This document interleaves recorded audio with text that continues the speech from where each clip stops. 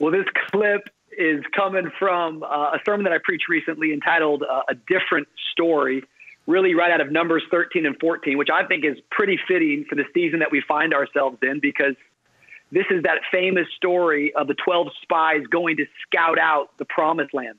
And of course, as we remember, 12 of them came back, but 10, the majority, they came back with a negative report. They looked into the land and they said, you know what? It is flowing with milk and honey, but it's got giants. It's got these people there that we don't think we can attack, because if we attack them, they're going to destroy us, and there's no way we could ever win. But then the minority report, that's what we need right now in this season, I believe, Matt and Laurie, two of them, Josh and Caleb, they said, hey, we believe, and I like that word, we can certainly do this. We should go, we should invade, we should take charge, we should receive the promise that God has for us. And the whole point of the entire sermon is that we need to come out of the majority, and we need to be people of faith. So many people right now are simply looking at the world through the lens of fear, but this is where the body of Christ rises up. This is where the church has its finest hour, as we look through the lens of faith. And with the lens of faith, we say together we can do this. Together we can see the opportunity, even though there's obstacles, even though there's challenges in front of us. And I love it because in the Message translation in Numbers chapter 14, you know, the majority of the people, they say we can't do it, but Joshua and Caleb said we can do it.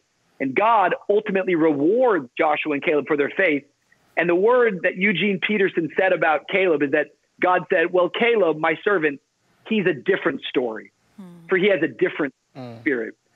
And that's the word that I think for so many of us that I'm trying to live out right now. I know Tye is in the same camp as me, that I don't want to look like the majority. I don't want to look like what the press is saying. I don't want to look like what the majority of people around me, that they're afraid and concerned. I want to see the opportunities. If God said it, I believe he's going to do it. And I believe the best is yet to come, but I want to make sure I'm put on the lens of faith and start seeing things the way that God has told me those things so I can receive them. When God looks upon Rich Wilkerson Jr., I want him to say, yo, Rich, he's a different story. He's got a different spirit. Tye? I love that so much. First of all, bro, your set was fire. All them glasses up there, the lights behind you.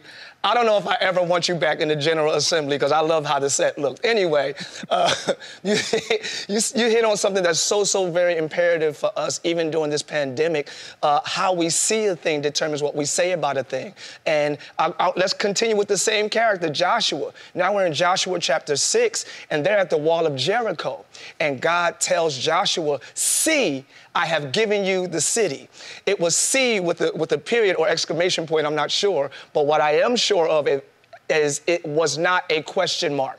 God wasn't asking, can you see it? He was commanding Joshua to see this city as yours. Because if you don't see it as yours, you won't fight for it. If you don't see it as yours, you won't possess it. And too many times the people of God come to the gates of what is ours, but we don't see it as ours. But what you said, Rich, was key. You said anything God says I can have, I believe I can have. I think the point and the key to seeing and the key to faith is what God says. And I think COVID-19 and this whole pandemic has slowed everybody down to get us back, get our ears back to the mouth of God. What is he saying? Faith doesn't come by pandemics. Faith doesn't come by fear. Faith doesn't even come by ambition. Faith comes by hearing the word. So I get faith once I hear what he has said. It is time for the people of God to get back to what God has said. Because when we move outside of what he has said, it's just hope. You know what I mean? We really hope it happens. But when we go by what he said, it guarantees the results. So what is God saying about us in this pandemic? What is he saying about you? That's where I'm at right now. He's dealing with me personally, like Joshua, not Joshua, who was it? Jacob. He said, the angel was wrestling Jacob and said, what is your name? That phrase literally means, what is your label or what is your brand? How do you see yourself?